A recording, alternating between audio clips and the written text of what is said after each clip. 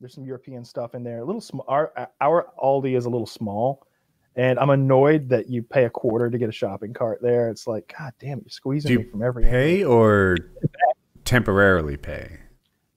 Yeah, you just put it in there and then you plug it back in and you get the quarter out. That's right. That's the thing. It's to keep people from being like shopping cart goblins who leave it in the middle of the parking lot like a fucking asshole. And it's so they don't have to pay a shopping cart guy. Yeah, true. And they don't like pay a bagger person. It's like you bag your own shit. They don't give you bags. You have to bring your own stuff. I don't play that shit, so I just had a bunch of slugs made. So I'm just leave the cart tipped over on its side in the parking lot. Leave the slug in the machine. Like a real spot. Like a real piece of shit. It's funny you say in that. A handicap spot. There's like a meme about like the shopping cart test.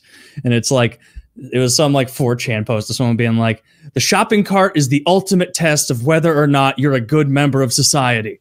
Think about it. You have nothing to gain by returning it. You will not be punished by not returning it. The only thing to keep you returning that cart is because you like to have a bit of order at the place. And so, you're the kind of person who returns the cart knowing that you won't be punished if you don't. You won't be rewarded if you do. You're someone who, you'll function in a society pretty good. You're a Kyle over here where you just say, fuck the quarter, and you just fire it into someone's tailgate, across the way.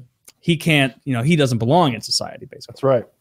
Yeah, he's a nefarious. I return the shopping carts to a point. Like, you got to return shopping carts. That's so rude. Sometimes they're just out of place. They don't have a corral anywhere near you, and it's just way too far to walk. I'm with Kyle. I think of myself as a good member of society, and I return shopping carts most of the time. But sometimes I'm like I don't know. Like if you have a good spot at Home Depot, you can you can either walk all the way back to Home Depot with your cart, or you senselessly walk just as far away from Home Depot to get the corral. You know how Disney World did that study where they're like, people on average will walk 27 feet before they throw their trash away. So they make sure that every can is 25 feet apart. Yeah. So you always, bump into one. If the shopping corral, I guess I'll call it, is too far away, then this is partly your design decision. And I will put the shopping cart in a spot that seems out of the way, but not all the way back. So disappointed in you guys. I'm a job creator, huh? I'm a job creator over here. No, you're saying you're putting it somewhere out of the way. I guarantee you're taking those front two wheels and you're just putting it on an island in the middle of it. Sounds out of the way to me. That's what you're doing. Hey, that's something though, right? Like I've seen people just sort of sit it there like the last Jenga block in a fucking tower, ready to roll. Like as soon as they're driving away, it's starting that downhill fucking roll right into somebody's Mercedes. Well, I guess it's not as bad as that, but still. What if I just flip it on its side so it can't cause any problem? That's Taylor, are you telling us you always return it? Or just take a step back and drop kick it over on its side.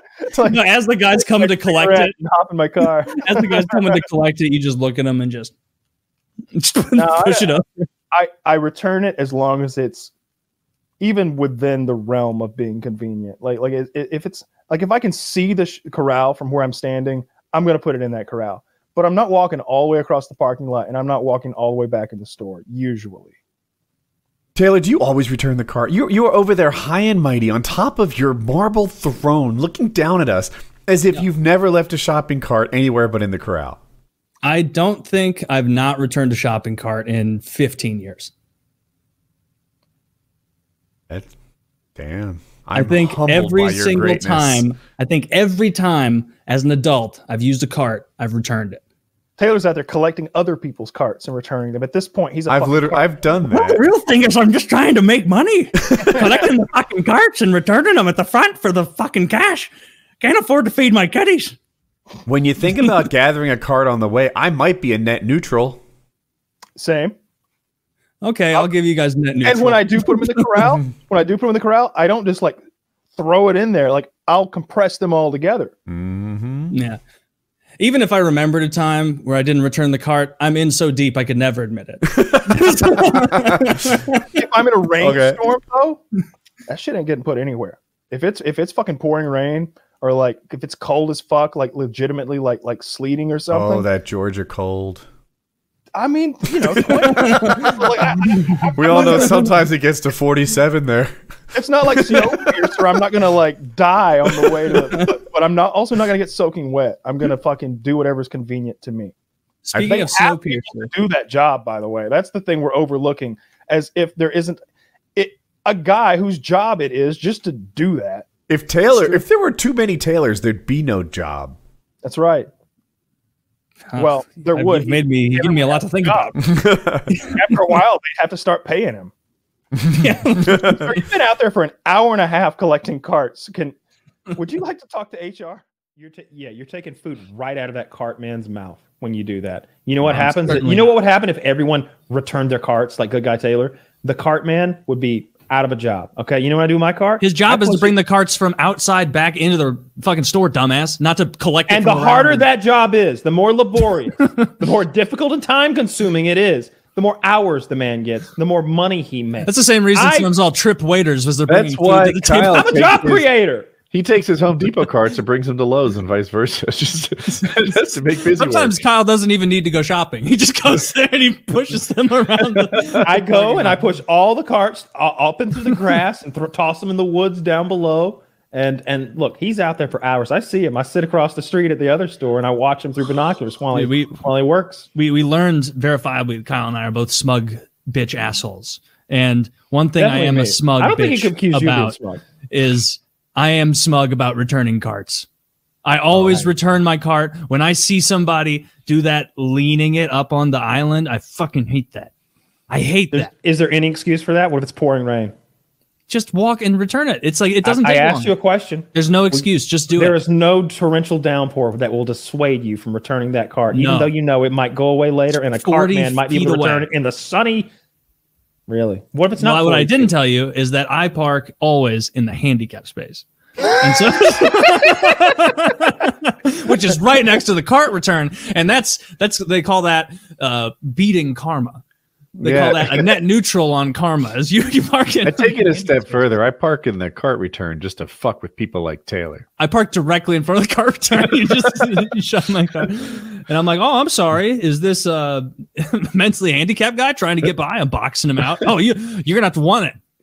You gotta want these carts. I'm a job creator. Show me." I return them, but I'll admit there have been times when, like, it was raining and I propped that shit up somewhere. I was just like, I'm not getting soaked over whatever. Like, I ran out of there with. I've definitely left it before, but it's not a practice. One thing I will do is I'll like ghost ride it into the return, and if it doesn't like go into the next cart or whatever, I just call it good. Oh yeah. That's fine. I'll be honest. I try to hit it from as far away as possible. Mm-hmm. Do you ever sometimes there's like 5 of them that aren't quite lined up in there already? You ever try and you just throw it in there hard? You're like, I'm going to try and re-rack as many as I can into there. But then that gate pops out at the end and you just shove 15 shopping carts down a hill. you got to run for it now. They're fucking taking my carts, Rick. But did you happen to see like that? I think it was a Home Depot and there was like a line of people and the lady kept like bumping this guy with her cart. Like he's in front of her back turned. I don't like that. Like, rude as hell. She's like bumping him. And she might have even had one of those flatbed metal carts that you put like planted pots on. This dude finally has enough. He takes like 5 steps away and she's not really paying attention. He picks up one of those orange shopping carts over his head like a gorilla, like he's Donkey Kong. Throwing a barrel. And he hurls it at her head with both hands and drops her like a bad habit. Now, see, that's rude also. Dropped too if I got rude. Is that inconsiderate, Taylor? That's frowned upon. Like both. I'm not here to say who understands manners. Yeah, I'm not here to say one was worse than the other. I would never deign to decree that. But we can agree they're both pieces of shit. I like how shopping trolleys in all caps in the link. Shopping trolley. Oh, is this in the UK? Oh my god. Oi, Gov, you got a license for that trolley? Damn, I mean, okay. He literally, he literally 2-hand trucks it. Yeah, she should have. Still shot. Is there a video? Oh, I have to allow ads. No, that's Merrick Garland. I only see the still shot, but it's pretty badass. Oh, it's in Brazil. A lot of wild stuff going on in Brazil all the time. based on the internet videos. God damn, that guy heaved it at her, and she did bad situational awareness. Bad situational awareness. You know what? She would be allowed to play for the Miami Dolphins. You're allowed to win, right? Like if Taylor, if I check Taylor and then he checks me harder, but it's a legal check, you don't get a penalty for being bigger and stronger than your opponent. You're supposed to be.